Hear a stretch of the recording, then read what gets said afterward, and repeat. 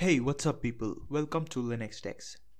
In this short video, we'll be seeing how to edit, compile and run C programs on the terminal of your Ubuntu or any other Linux distro.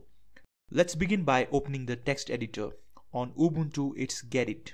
Once you open up the text editor, write the C program that you want to execute. In this video, I will be writing a simple C program for demonstration.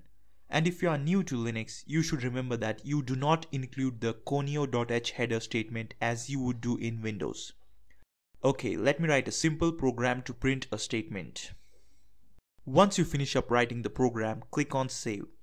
Then you can choose the location to save your program. You can save it in Documents or any other folder that you want to.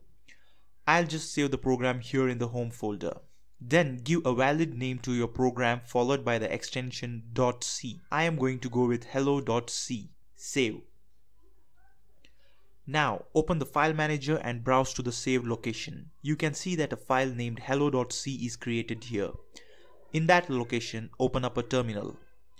To compile the program, type in gcc followed by the name of the file that you created followed by .c extension and hit enter. And if your program does not contain any errors, then the command will run without any messages. You can also see that a new file by the name a.out is created. This file contains the executable code from the program that you just wrote. Now we execute the compiled program. To do so, we run another command in the terminal. Type in // and the name of the file that has been generated. That is ./a.out and hit enter. You can see the output of the program. Congratulations, you have compiled and executed your C program. Now we see how to compile a program and generate the compiled code with your desired name. So instead of a.out, you can give any name that you want to the compiled code. First, let me delete this. gcc hello.c -o followed by the name that you want to give to the compiled file. So instead of the default a.out, I want a file named hello.out.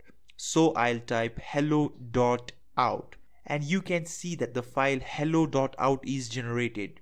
Now let us execute hello.out. And here it is. And it's that simple. Now you know how to edit, compile and run your own C program on a Linux based computer. Hit that subscribe button for more awesome Linux stuff. And don't forget to leave a thumbs up. This is Linux Techs signing out.